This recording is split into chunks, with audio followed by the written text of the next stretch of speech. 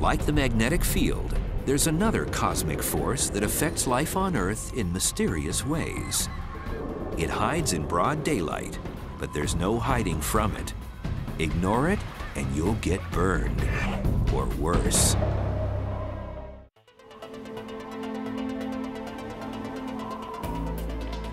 A cosmic phenomenon gives us that golden tan we crave and that seemingly healthy look. But that look only goes skin deep. A tan is the most common effect from a potentially deadly solar source, UV, or ultraviolet rays. Ultraviolet is that part of the spectrum that we can't see with our eyes, but there's a fair amount of it out there, and the sun is putting it out all of the time. Now, just like there are colors in the visible spectrum, there are colors of ultraviolet, depending upon what the wavelength is, and we've divided them into 3 different bands: ultraviolet A, B, and C. For example, ultraviolet C is blocked almost completely by the ozone layer. Ultraviolet B gets through a little bit more, and ultraviolet A gets through the most because it's the closest to being visible light. UVA is considered the aging and skin cancer ray, and UVB is considered the burning ray.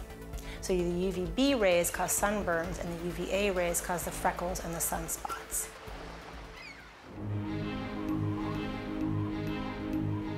This is a model of a cross-section of skin.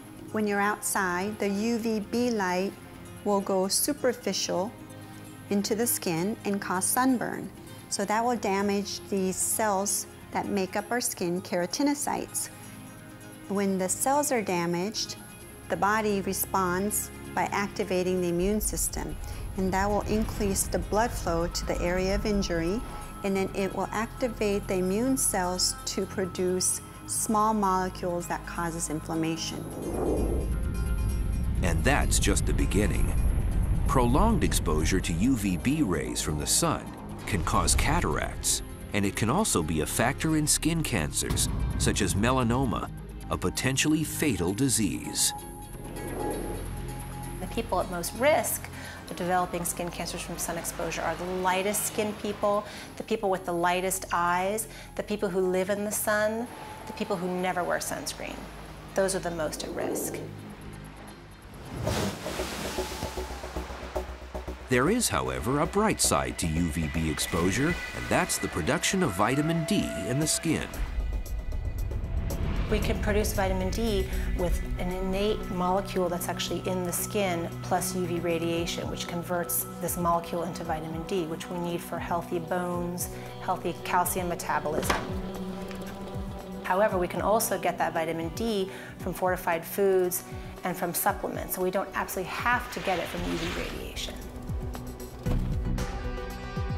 While UVB interacts with the surface layer of skin, UVA penetrates deeper, adding a new wrinkle to sun exposure.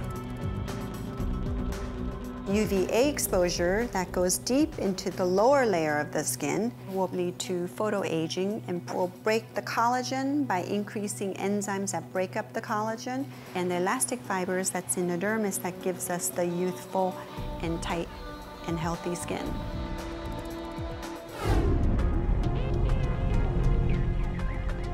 Tanning booths try to recreate the sun's rays artificially.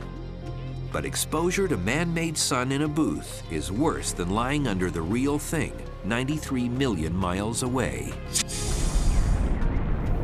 The tanning booth industry will make you think that tanning booths are safer and the tan you get from laying in them is a safer, more gradual tan, but the opposite is true. In fact, tanning booths are even more harmful to the skin.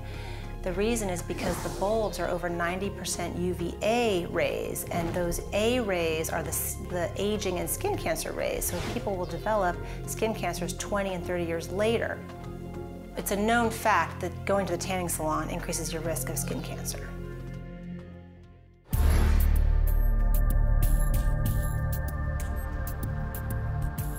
Many people also think that regular sunscreen will protect them from skin cancer and premature aging. Not true. Not even sunscreens with a high SPF number will prevent these harmful effects from the sun.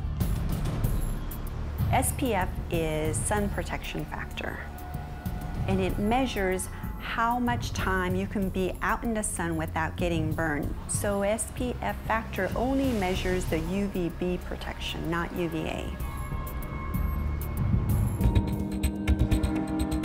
The most effective sunscreens provide protection against both UVB and UVA. But even with frequent reapplications, sunscreens are no guarantee against skin cancer, which may be increasing due to the depletion of the ozone layer. What ozone does is it forms sort of a blanket over us that absorbs a lot of the incoming radiation. So what happens if you lose your ozone, you get more and more of this higher energy radiation, the UVB. And that's the stuff that's bad for causing damage to your skin. It's interesting to note that 2 billion years ago, before the Earth had an oxygen-rich atmosphere, it had no ozone layer, and life did not exist on the surface of the Earth. It could only exist under the ocean layer.